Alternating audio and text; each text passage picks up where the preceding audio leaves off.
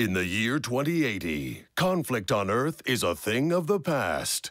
Now, a nation of robots resolves Earth's conflicts on the moon by playing on the Lunar League of Robotic Sports. I'll take that rust bucket. Where water guns are used to rust their opponents. But as evil arises on the lunar surface, one average robot named Blip will have to resolve the conflict within himself. We're BattleBots! Discovering the power he has inside of him and the repercussions of hurting a friend.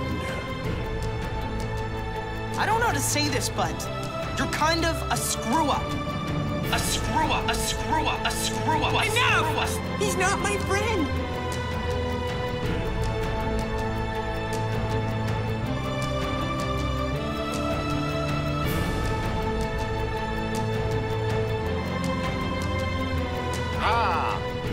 You've got him now, Bolts.